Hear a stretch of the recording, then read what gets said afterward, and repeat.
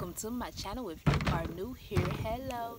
You are spiritually connected with Katiba, that's for sure. Alright, so love takes time, y'all. Like, love takes time. Love is not a thing that you should rush into, rather that's a intimate relationship or anything, any type of relationship, like even with your family. Learn to know why you love them, not just to love them just because they're your family. Learn the things that you love about them. So I think that in a lot of intimate relationships, they fail because,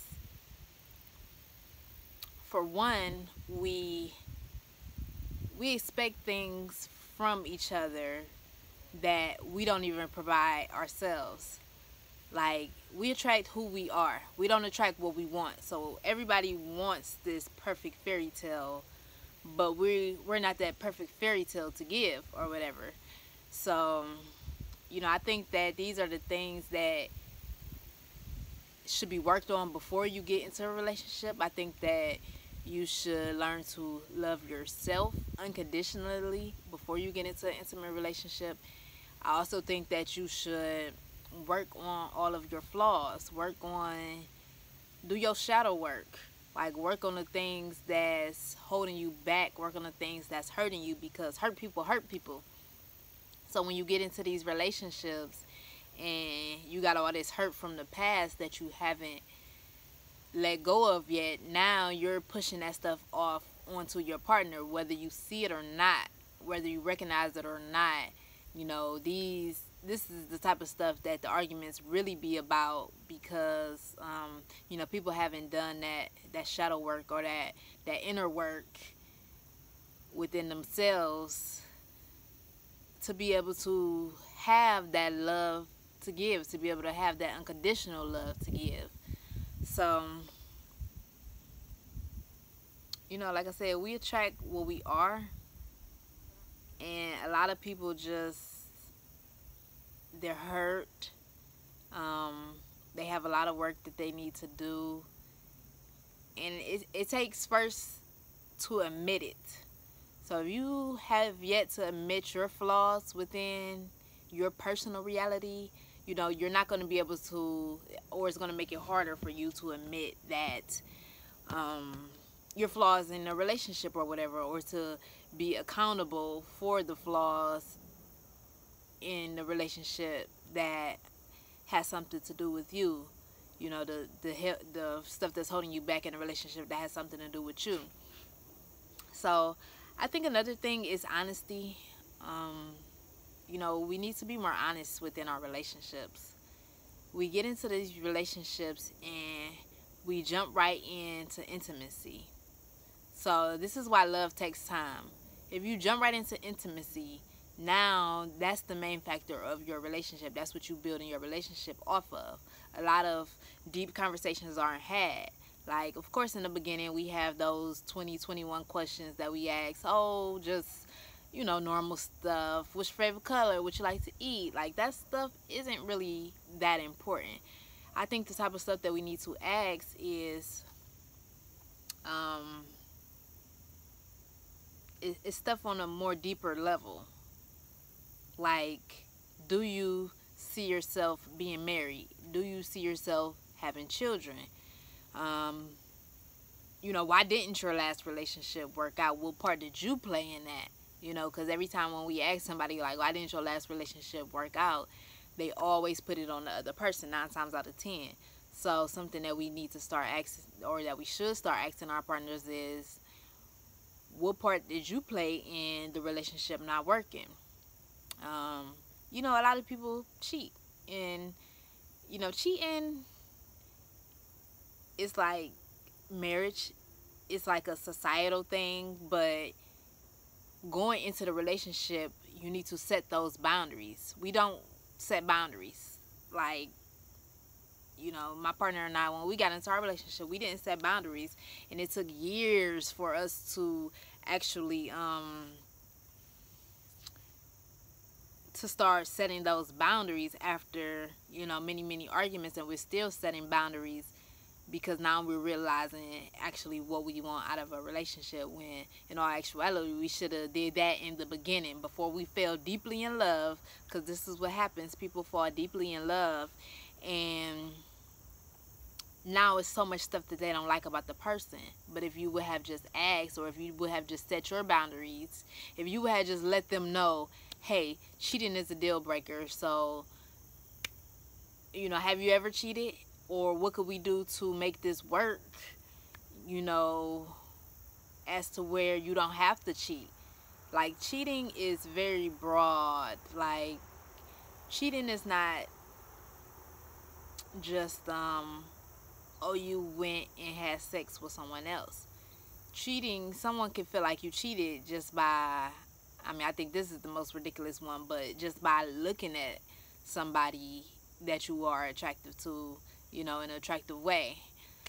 But you know, texting somebody, that's cheating in a lot of people's eyes. But I think that if you set those boundaries, hey, I don't mind you looking at people, just don't do it when we're together. Don't give people the eye. Don't be flirty when we're together.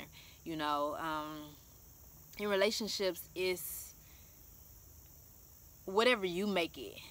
Like, I think most of the world, or most of society, the U.S. for one, we based our relationships off of society standards, which is that you have to be in this monogamous relationship, and if someone does this or that, now they're cheating and the relationship is off. There's nothing you can do. Some people take the people back, and some people feel like, oh, if you take them back, you're dead wrong. But imagine if you went into a relationship and said, hey, and I'm speaking to the cheaters right now. Imagine if you went into the relationship and said, you know, I've hurt many people in my lifetime. You know, I've hurt people just based off my actions of cheating. Out of this relationship, I would like to be able to flirt with people while I'm out. I would like to be able to text and talk to other people. You know, it don't have to be on an intimate level. But if it's okay with you, then maybe it could be on an intimate level. You know, would you like to know, or would you like to not know, or whatever? You know, if you like to know, you know, of course nobody can come back and say, hey, I did XYZ, without you being able to say, you know, I already know, that's none of your business. I know what's going on within my household. Imagine if you came and you was 100% honest. Now your relationship will work. Now you're not breaking people's heart. Now you're not getting deep into these relationships with people, telling them that you love them, and you can love them, but you're doing stuff behind their back. You know, I don't think that's love. That's cheating when you're doing it behind their back. Now, if they already know and they agree to it, you're not cheating. So figure out what type of boundaries you're going to go in having within your relationship. And, you know, give that some time. Don't jump right in while you're still getting to know that person and decide, hey, you know, I want to deal with other people. You know, then it's like, what's the point of y'all dealing with each other? You know, give that relationship some time to grow and be nourished, to be mature enough, and give yourself that opportunity to be secure enough in your relationship that, you know, nothing can break you guys apart, that you can talk about anything and deal with anything. So love takes time, y'all. Go in knowing what you want. Go in being the best version of yourself. Of course, there's always room for growth, but you know, if you are on a path to being the best you that you can be, that you're always evaluating yourself and growing and striving to be a better person each day, I think that those are the best relationships. Like, I wish that I would have, before I jumped into my relationship, I wish that I would have you know, did a lot of shadow work, a lot of inner work, figured out exactly what I wanted to do, who I wanted to be before going in. Because what happens is, when you don't do that stuff, like I said, you push stuff on your partner, and also they can push stuff on you. You can get wrapped up in some stuff wrapped up in their way of living because you don't know exactly what you want. So it just goes back to that saying, stand for anything, stand for something, or fall for anything. Like that is what goes down in a relationship. Like, if you're firm or you're stern on what you need out of a relationship, ask yourself why. Why do you feel that way? Are you open at all? Are you open to hear your partner out? Get deep in the beginning. And I know it sounds kind of crazy, but I think that getting deep on your conversations, that is, not with sex or intimacy, I think getting deep in the conversations before you get intimate will be, I think it's a good thing, because now you can figure out what you do and don't like about this person, and if it's a deal breaker or not. How many relationships have you got in that only lasted about 90 days, but you gave it up, after 2-3 weeks? Like, just think about that. I know people think that that's, it's hard, but the hard things are the best things in life. Like, the best things aren't built overnight. So, I hope y'all think about that. I mean, maybe you're in a relationship, maybe you found you that perfect partner, maybe you haven't, and you trying to figure out why. Hopefully these tips helped you guys. I will speak more on it in the future. Until then, I want you guys to stay spiritually used, stay spiritually in tuned, and I will see you guys next time.